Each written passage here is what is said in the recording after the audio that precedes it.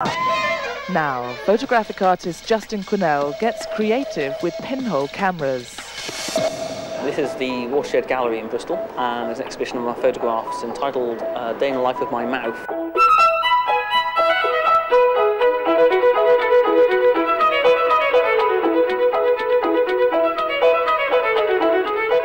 Pinhole photography works because light travels in a straight line, and when you restrict that light through a tiny pinhole, you get an inverted image, similar to that that's formed in a human eye or on film.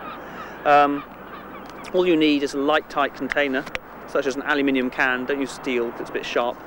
And there I've got a tiny hole, about sort of 1/3 of a millimetre in diameter, and light travels in through the hole, hits the film on the back, and then from that angle, from every angle, there's point of light which forms an image on the back.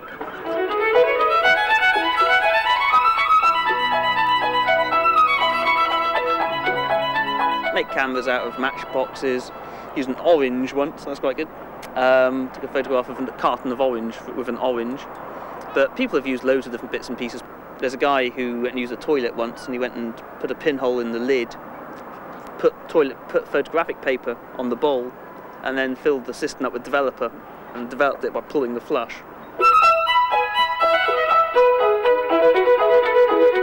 Your camera's in your head, you know, the camera itself is just a tool. So I got into pinholing, and I have just been exploring loads of world firsts with pinhole photography ever since. And that can be anything from underwater pinhole photography, 360-degree pinhole photography, or building a little camera that for some reason can be, which I discovered after I built it, can be fitted in one's mouth. And you think, wow, here we go, so what do I do with this? And you think, right, let's see what pictures look like from inside one's mouth. Not everyone's mouths. I was teaching in Southampton a while back, and one of the cameras got stuck in one of the students' mouths for a while. So we have a photograph called Trying to Get a Camera Out of a Mouth.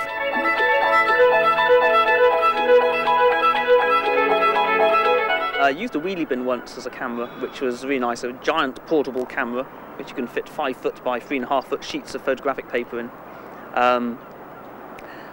That was quite special, basically because it took about a day to do each picture. You had to cart it off on a bus, or, you know, just sort of like drag it around the place.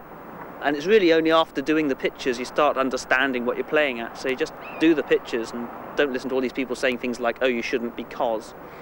And you ended up with a huge one-off picture.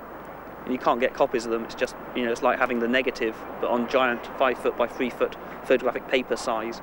So all of those pictures are quite, in a way, precious because they're all one-offs and can never be repeated. So I value that quite a bit, the wheelie bin approach to life. Justin Quinnell's photographs are on display at the Royal Photographic Society in Bath.